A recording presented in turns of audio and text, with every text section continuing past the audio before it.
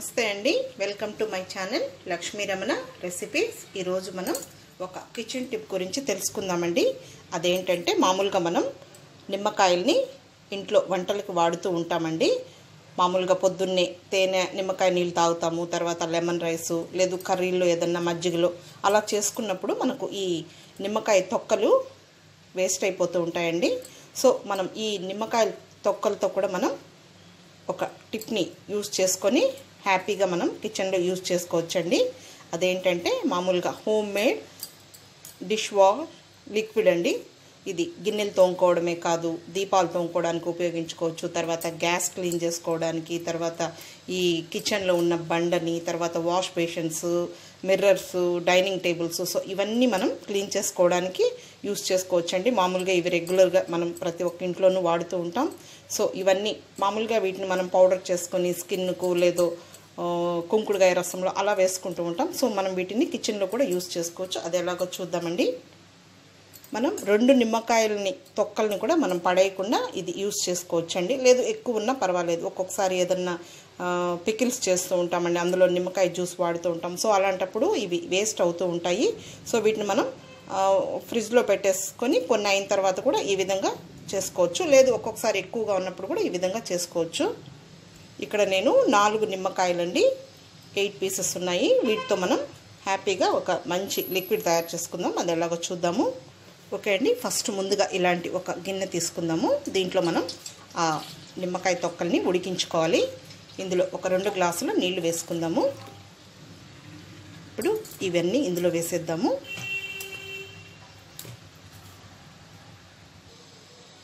వీటిని ఒకసారి ఇలా మనం పిండినా కూడా మళ్ళీ జ్యూస్ ఉంటుంది.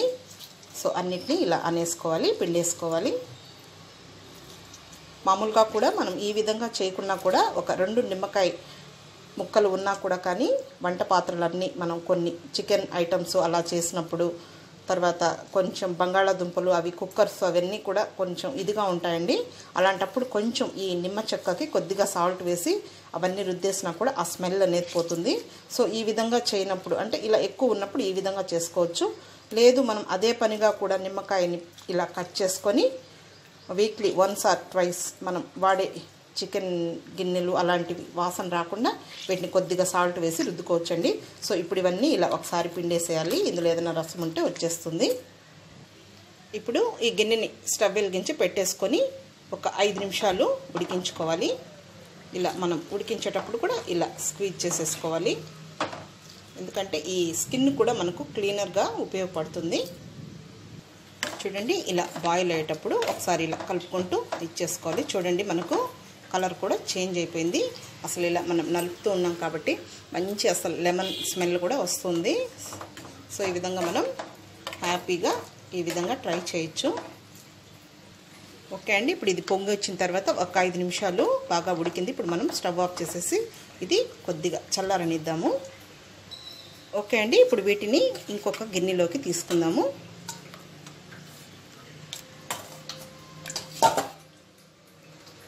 ఇప్పుడు ఇవి తీసి పక్కన పెట్టుకోవాలి. ఇప్పుడు ఈ గిన్నెలో ఇంకొంచెం నీళ్లు వేసుకుందాము. వీటిని మళ్ళీ ఒకసారి ఇలా మిక్స్ చేసేసుకుందాము. ఇంకా ఏదైనా రసం ఉంటే కూడా వచ్చేస్తుంది, ఉంటుందండి చాలా వరకు. ఇలా అంతా పిండేసిన తర్వాత ఈ తొక్కలను తీసేసుకుందాము. ఇప్పుడు ఈ ముందుది కూడా ఇందులోనే వేసేసుకుందాము. ఇలా ఒక స్ట్రైనర్ తీసుకొని ఇదంతా వడకట్టేసుకోవాలి. ఇలా ప్లెయిన్ వాటర్ రావాలి మనకు. చూడండి, ఈ విధంగా వచ్చేస్తుంది. ఇదంతా కూడా పల్ప్ అంతా తీసేసేయాలి. ఇది వంట సోడా అండి, మామూలుగా మనం రెగ్యులర్గా వంటల్లో వాడే సోడాని 1 స్పూన్ వేసుకోవాలి. చూడండి, రియాక్షన్ వల్ల మనకు ఎంత నొరగొచ్చిందో.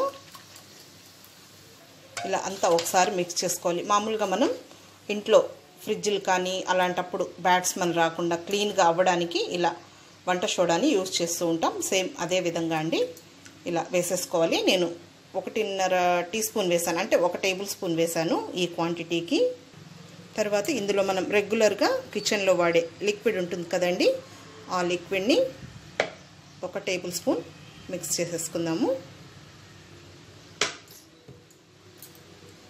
సేమ్ మనకు ఆ నీళ్ళతోనే మనం క్లీన్ చేసుకోలేం కదండి. ఈ విధంగా లిక్విడ్ వేసేయాలి. చూడండి ఇప్పుడు మనకు సేమ్ మనకు విమ్ లిక్విడ్ వాటర్ లాగే వచ్చేసింది. మీరు ఇంకా కావాలంటే కూడా వేసుకోవచ్చు కొద్దిగా.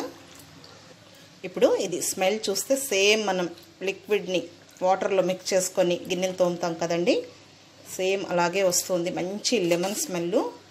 సో ఈ విధంగా మనం ఇంట్లోనే హోమ్ మేడ్ లిక్విడ్ని తయారు చేసేసుకోవచ్చు.